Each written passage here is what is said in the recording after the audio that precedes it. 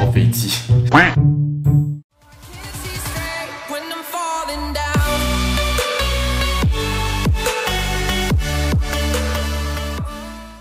大家好，欢迎回来 MTV。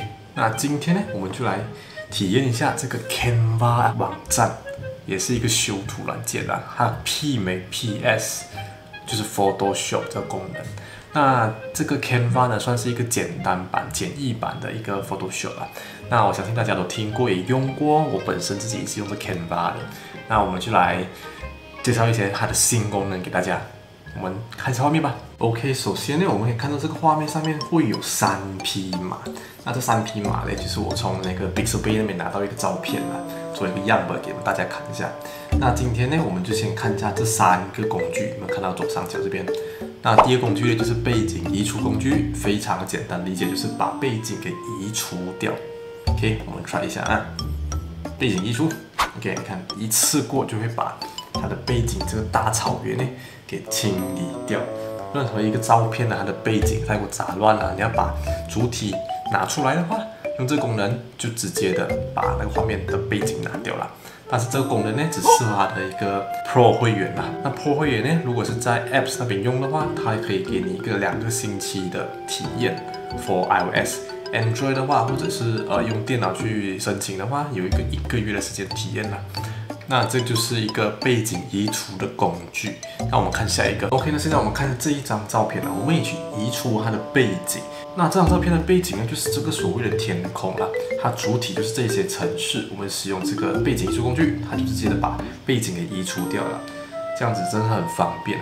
这种我们来 try 另外一个魔术橡皮擦。那什么叫做魔术橡皮擦？这个功能呢，我们来 try 看一下啊。我们按下去，它会讲会恢复到原本的状态，就 OK 吧。OK， 我们魔术橡皮擦就是可以把你要的物体直接的删除掉。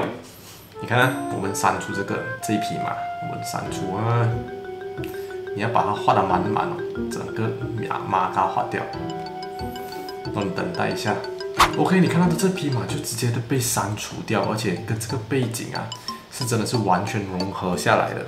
你也感觉到这个 AI 真的是非常的厉害 ，OK？ 但是这边还有有一点明显的马尾的感觉哈，我们也可以继续的擦除的，等它一下，看这样子整个画面就完美的融合在那个草原上面了。这样如果我们把3匹马一起画掉呢，也是可以的。那你就是直接把它擦除就行了。OK， 你看一下是不是非常的干净，直接变到另外一张图出来，就是完全没有马的一个大草原。那我们先看另外一张图片。OK， 一样，我们回到这个照片，我们使用它的魔术橡皮擦，我们把主体给擦掉，就是这一个船身，我想把它擦除掉。你只要在它身上一样的把它 highlight 起来，然后我连后面这边都一起 highlight 掉，还有这一艘船，还有它这一只雕。我是觉得它这边会感到有点奇怪，因为我把这边的主体都 highlight 掉。OK， 看这边就是它 after 消除之后有一点奇怪的 bug， 也不用紧，我们再试着擦除一下，一样把它 highlight 起来。那这个擦除效果呢，我是觉得我不太满意啦，是因为它这边留下很多黑影。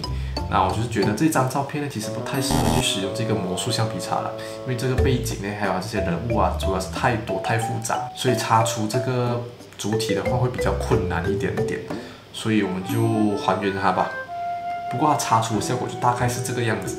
然后我们现在试一下 Magic edit， 就是这第3个，我们点击，一样我们选择主体，就是这一艘船，然后你点击继续。这边你就把你想要变成的物品写在这边，我想变成游艇，然后我们按产生。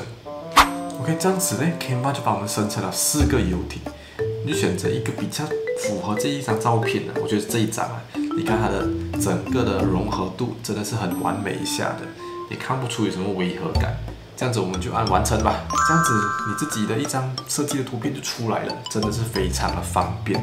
那我们 try 另外一个照片，这样子这个照片呢，我们也是一样使用这个 Magic edit， 点击 Magic edit， 然后我们点击这个马，我把它换成老虎，产生。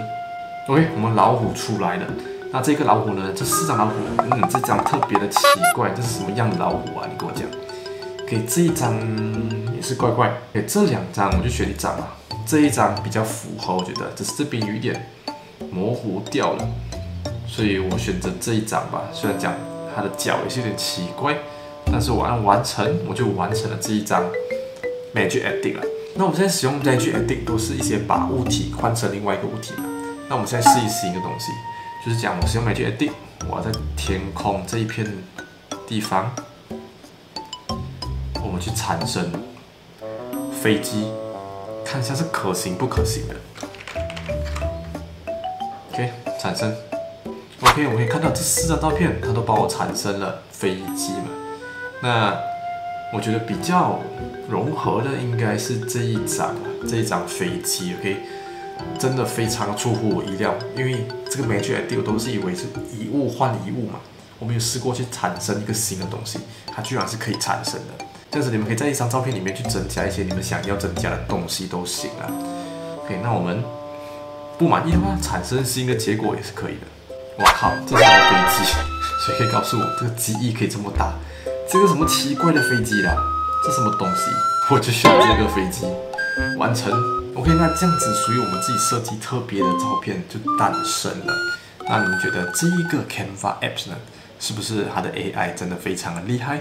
而且我们最近关于一些 Photoshop 那个 Firefly 这个 AI 呢，也是非常的强大的。那下一集呢，我会去 try 一下这个 Adobe 的 Firefly 这个 beta 版本呢，到底跟这个 Canva 做一个对比，谁会比较厉害 ？OK， 那今天的影片呢就到这里了。喜欢我影片的话，帮我点一个 like， 点一下 subscribe， 打开旁边小铃铛，然后每个拜六呢都会发布新影片哦。